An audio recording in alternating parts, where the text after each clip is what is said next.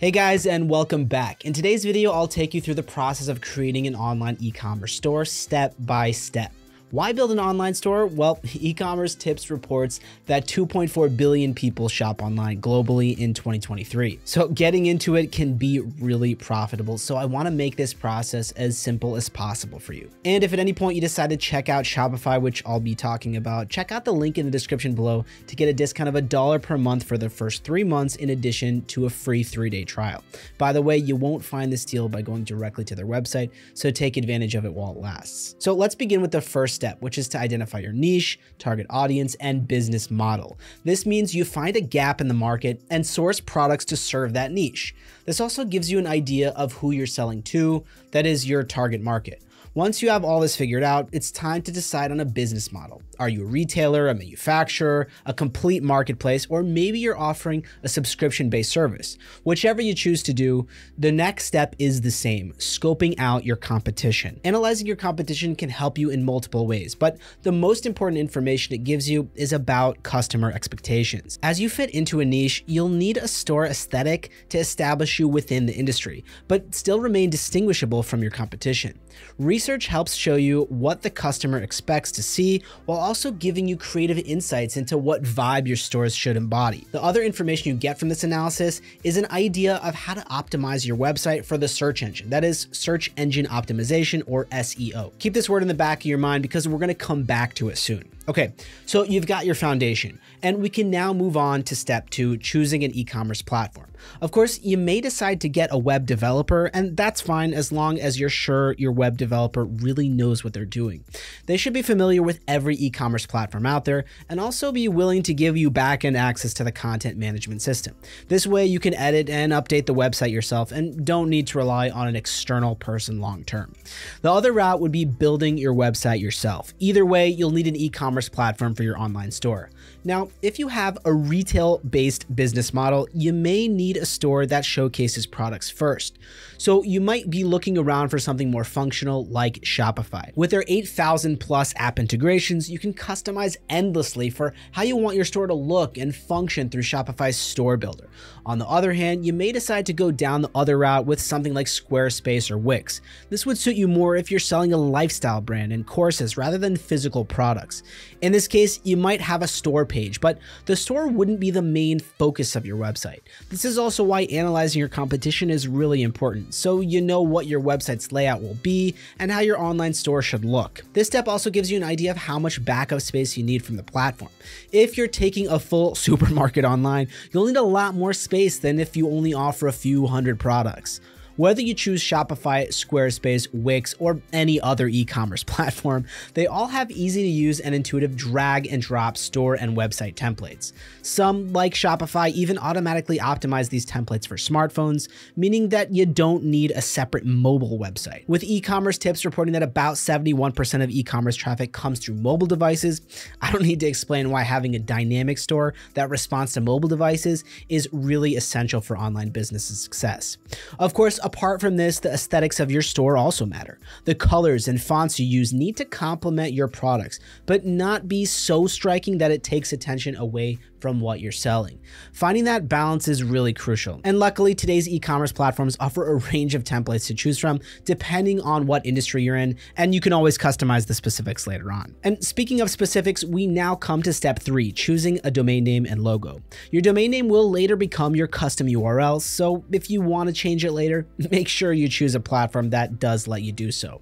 When it comes to your logo, some platforms like Shopify and Wix have logo makers that suggest various designs depending on your niche. Simply answer a questionnaire about your business and you'll get the logo that best suits your brand's identity. And if you don't go with that, there's always the option to use a digital design tool like Canva to create your own logo. And if you need any help along the way, most e-commerce platforms also offer 24/7 support. You may find such support especially useful in step 4, creating product listings. Whether you have an online store or a website with an integrated store, you need a list of what to sell, right? So that means using catchy titles and informative descriptions, but more importantly, it means optimized metadata. Let me explain. Every time a new page appears on the internet, the search engine scans it and indexes it, but it doesn't actually scan the web page, it scans the metadata. So metadata is information not visible to your website's visitors, but the search engine can see it. It contains keywords that give the search engine an idea of what the web page is all about. So when someone searches for those keywords, the search engine can pull it up right away. And this entire process is dependent on search engine optimization, or SEO. SEO is the strategy used to make sure your store appears in the organic search engine results. It depends on keyword research and constantly updating your content so you stay on top of recent trends and keep your content and products relevant. You can do this easily with an SEO app integration like Yoast SEO, which will let you know how to improve your strategy to maximize traffic. Yoast remains one of the industry leaders as an SEO plugin, but it's only available with Shopify and WordPress right now. However, other platforms have their own SEO plug tie-ins that you can explore at your leisure.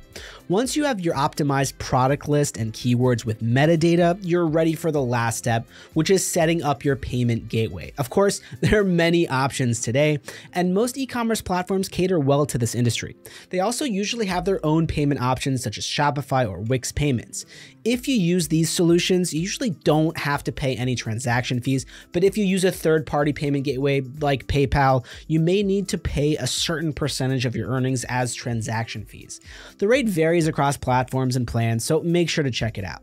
You should also evaluate how seamless the checkout is. Can your customers check out in their own currency? Do they need to create an account? Does their platform send abandoned cart reminders? Is your checkout page consistent with your website's theme?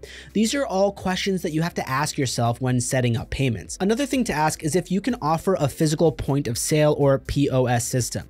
While an online store means a digital POS is possible, you may also have to have a physical POS so your customers can pick up their goods in person, for example. You may wonder why this is necessary, but to convert leads, it's important to give your customers as many options as possible. This will help you counter e-commerce tips' 71.9% cart abandonment rate and establish you as a force to be reckoned with among your competition. Once you're done with this, congratulations, your online store will be ready to launch. Now guys, I'm not sponsored by any e-commerce platform, but I do want to say that Shopify offers all the features that I mentioned. Additionally, you get fraud analysis and automatic tax calculation with every plan. If you choose the Shopify Advanced plan at $299 a month with the annual payment, you also get advanced sales reports, up to 15 staff accounts, and carrier calculated shipping rates. This means you can give your customers real-time delivery updates, and as someone who's built several online stores, I've used Shopify every time due to their incredible features. Of course, if you have a smaller business, you may not need such robust features, and you may also not be able to afford those fees. Instead, you can get all the base features at the $29 per month basic plan, and if you want to scale your business to the top, you can go for the Plus plan for $2,000 a month. Plus, as I said earlier, you can always use the link in my description to try out any of Shopify's plans for the first 3 days free, and then $1 a month for the first 3 months after that to see how well it works for you. Well, that's going to be it for this video. Like and subscribe if this video helps you start building your online store and presence. And if you have any questions, please leave them in the comments down below, guys. Thanks so much for watching, and I'll see you in the next one.